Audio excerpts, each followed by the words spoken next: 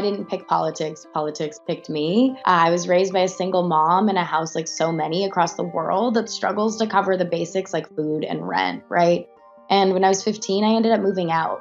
And I experienced what 1 in 30 teens in the US do, and that's called hidden homelessness, which means not having a home of my own. And it was from that position, sitting in my sex education classroom in Arizona, being taught a curriculum that was last updated in the 80s, that was medically inaccurate and didn't even mention consent, that I realized that it was built to disadvantage students like me, right? That didn't have parents to fill in those gaps at home. So I started getting active. I showed up to school board meetings, shared my story, encouraged my friends to do the same, and I never looked back. To understand the way that abortion intersects with all of these other issues, we have to understand what reproductive justice even means. Reproductive justice is a framework that was created by Black women, and it is to describe so much more than just choice, right? So much more than just abortion access. It's about being able to decide if and when to have a family and being able to raise them in communities that are free from police brutality, from climate disaster, from family separation. So it's this really holistic view of what it means to achieve bodily autonomy. And what I'm thinking about is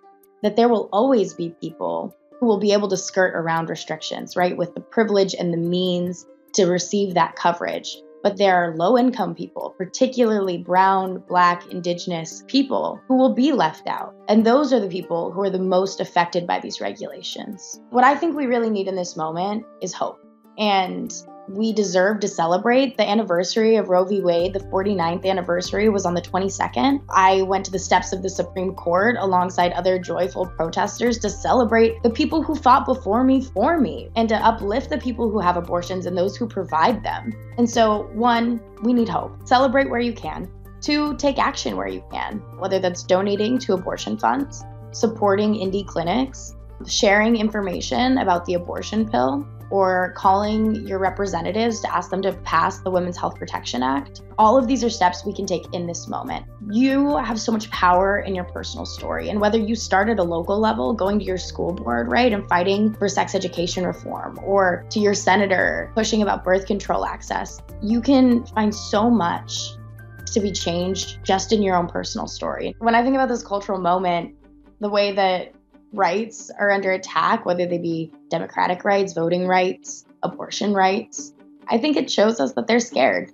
That establishment politicians, white men, have held onto a power for a really long time, and that they see us coming and they're nervous. And they're doing everything they can to stop us, but that it is because of people like me and you that they don't stand a damn chance. We keep organizing. Young people keep showing up. We are the future. And we're not just the leaders of tomorrow, we are leading today. This is a reminder that when our representatives, when our government doesn't show up for us, we show up for us. And I think that is going to be the future of reproductive rights in this country post-Roe.